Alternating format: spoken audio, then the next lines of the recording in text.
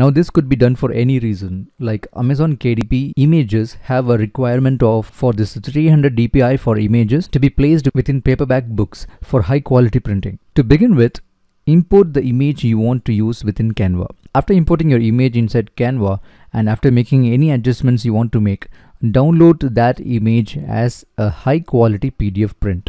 You want to do that by clicking on this file type and choose as a PDF print and download that as a PDF file.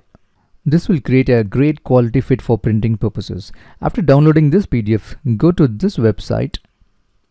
It's pdf to jpg.net and upload the PDF here to convert to JPG with the 300 DPI option. Under this drop down here, click on it and choose Excellent.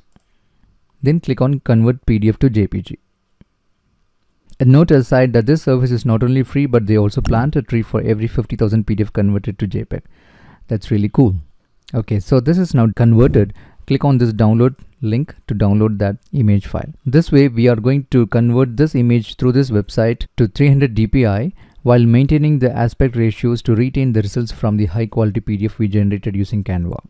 Okay, simultaneously now I'm also converting the same image from a JPEG to this manual alteration of the DPI using this website. Now I'm going to compare these two images. Let's zoom in till 50% on both these images. You can see the difference clearly here. Here's the difference between the two results. One with the simple metadata alteration and the other with high quality realistic 300 DPI converted image. And if you also look at the metadata properties within the file properties, on the left you're seeing the details section where the manual quality was, the metadata was edited manually using this conversion website with the 300 DPI. It does say it is 300 DPI, but if you look at the width and the dimensions, you will have this 1280 pixels. But if you look at this one, the high quality, you can see that this is also a 300 DPI with a great dimension of 4000 pixels. That's the level of detail we can get with this conversion.